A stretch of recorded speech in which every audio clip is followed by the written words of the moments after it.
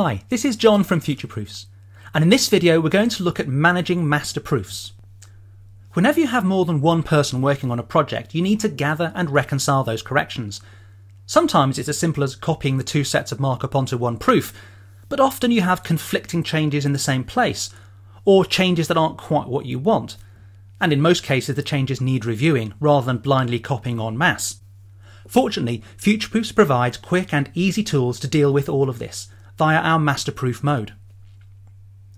You can access this from the orange mode button at the top left of the screen when you're viewing your proofs, if you have the right role on your project.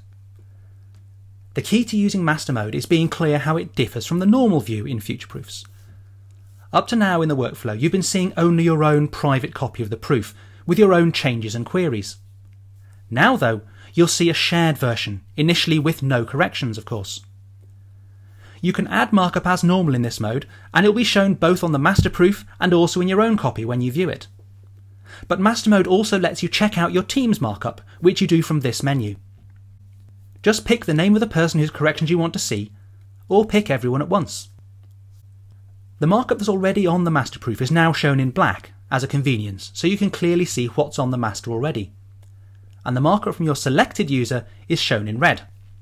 To copy a particular correction to the master, you select it and then click the blue pin button underneath.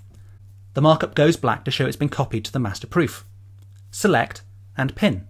Select, pin. Nice and quick.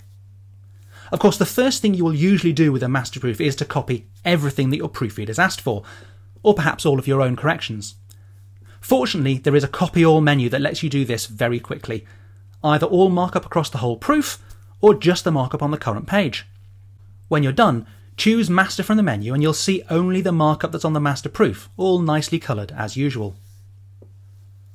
When someone's markup is shown on the master proof, you can't edit it, because it's still their markup. But once you've pinned it to the master proof, you can move it, edit it or change its text just as normal, so that you can make sure everything's just as you want it. Once you have your master proof, you can share it with your typesetter by exporting a PDF file, or by inviting your typesetter to work directly within Futureproofs. But that's the subject of another video.